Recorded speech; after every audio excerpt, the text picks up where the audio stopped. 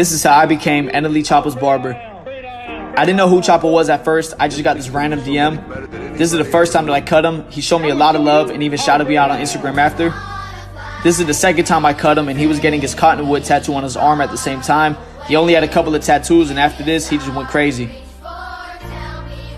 Choppa was the first artist to put me on set for a music video. This is for his video Forever. This is the second video we did, and I even made it in the video twice.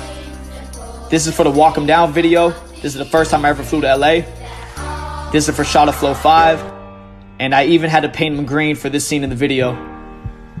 This is the favorite picture that we got together. This is for the Punch 'Em video with TJX6. This is for the Makeup Safe video with Mulatto on his last album. Choppa's one of the most solid people I know, and I'm always praying for him, and I'm proud of who he's become.